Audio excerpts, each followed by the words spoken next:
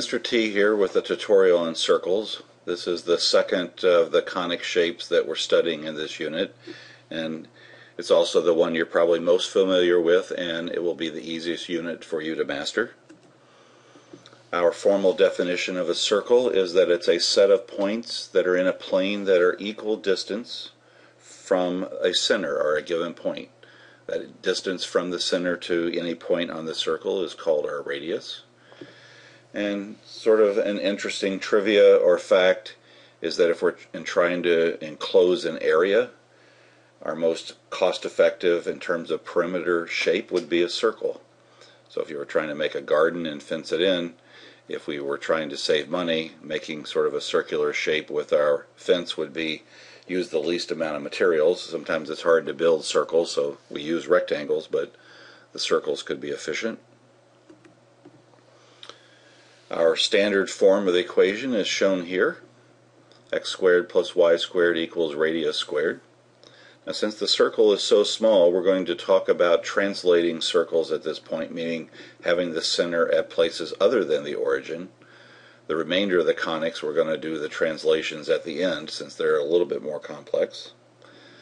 So if we have the center not at the origin, our standard form is here. Now, we've used this of subtracting h from x in a parentheses to translate other functions, and the same can be done with the y. So let's look at some examples.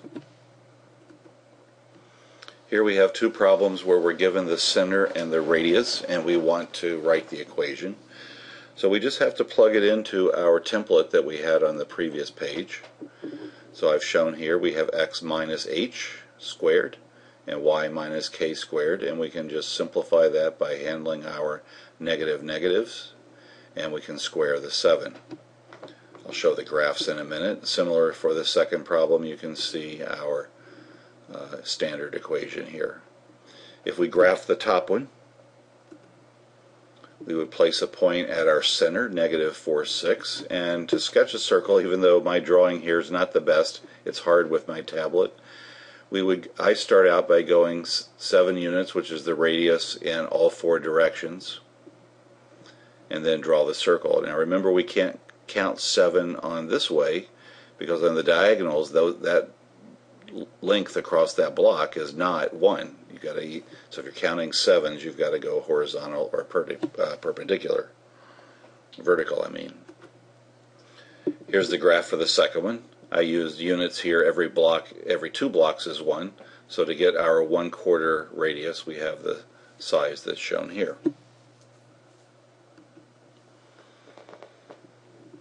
This problem, we're given the equation, which we did on the last, and again the same thing. It's fairly easy to extract the center.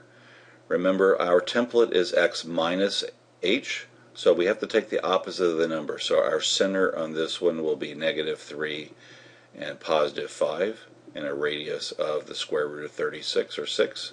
Here the center is negative 6 and 0, and our radius is 8. So if we look at those, again, here's our first one, so I'm putting it in the standard template, which is x minus something, so we have our center, and square root the 36 to get our radius. And again, we can sketch the graph. The graph of the second problem, and finding the center is shown here. Again, go from the center, in this case 8 units. Each block is 2, so 4 blocks, 4 blocks, 4 blocks, 4 blocks, and then try to sketch in your circle the best you can. And that's it. Circles are an easy thing, and good luck with the rest of the unit.